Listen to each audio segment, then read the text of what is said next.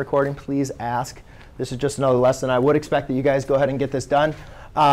So we're going to go through kind of the process. Again, the same thing. But if we want to graph y equals 5x, what the heck did I write? Y equals 5x minus 8. All right. So if we're going to solve a problem like this, I did leave this open spot blank so you guys can write down basically the process that we're going to use. And it's pretty much the exact same thing, ladies and gentlemen. Well, first thing we're going to do is we are going to write the equation in slope-intercept form. Now, I understand, ladies and gentlemen, that slope-intercept form is an equation, and this is the inequality. But we'll get to the inequality in a second. All right? Step number 2, I always like to identify the slope and the y-intercept.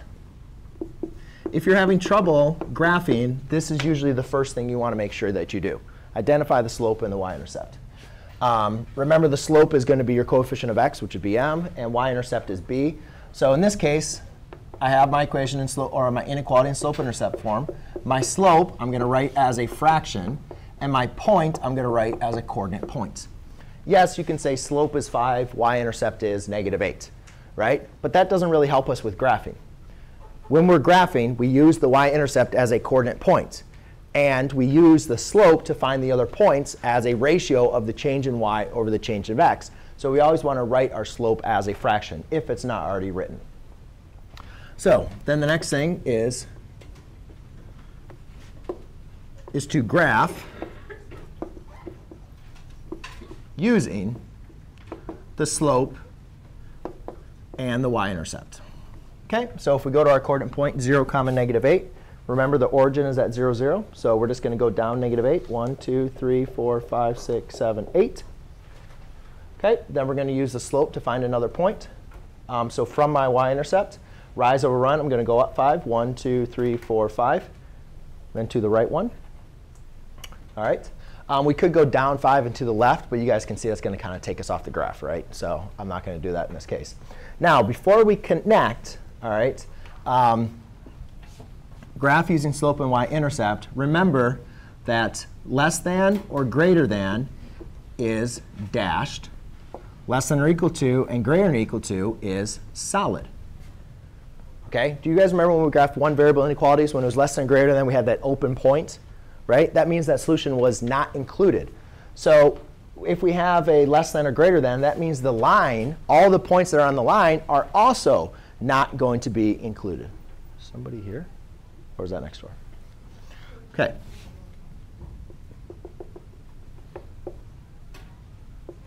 So then we go ahead and graph our line. It's dashed, right? That's a greater than.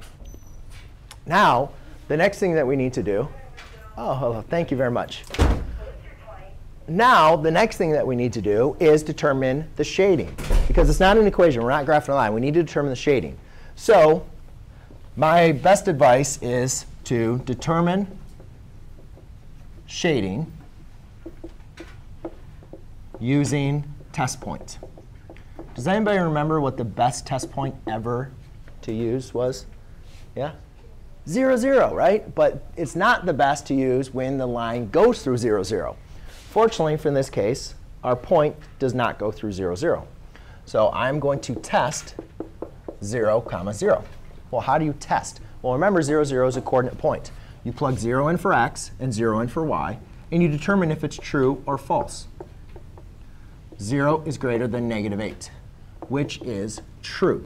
Since my point is true above the line, that means all the points are going to be true above the line.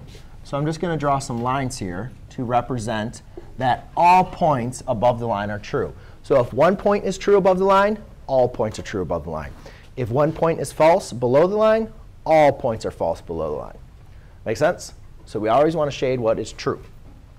OK? The other thing you guys can notice, as long as your equation is solved for y, you can see that the greater than will tell you that the points are going to be above the line. All right? If it's less than or equal to, it would be below the line. But that only works when your equation is solved for y. OK? Only works in that case.